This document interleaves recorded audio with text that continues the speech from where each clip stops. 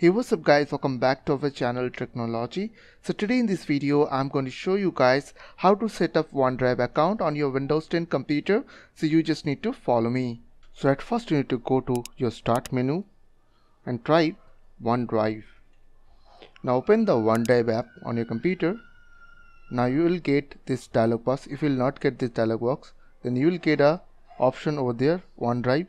So double click over there and you will get this page. So click on sign in and you will get the same page.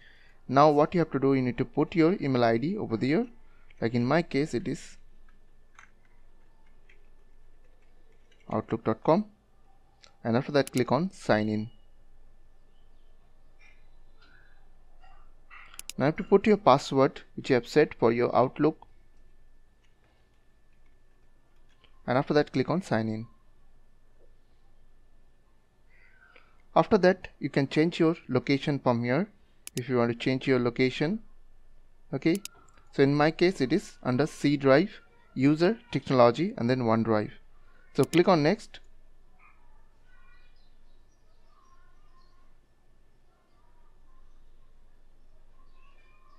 And after that it will take some time to loading. So now click on not now.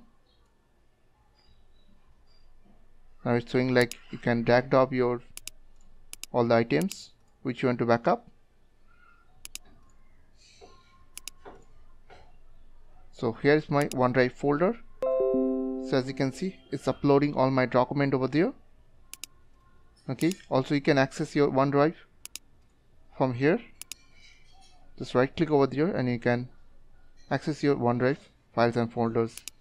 So I hope this small video will really help for you, and please don't forget to click on the subscribe button, like button and share button.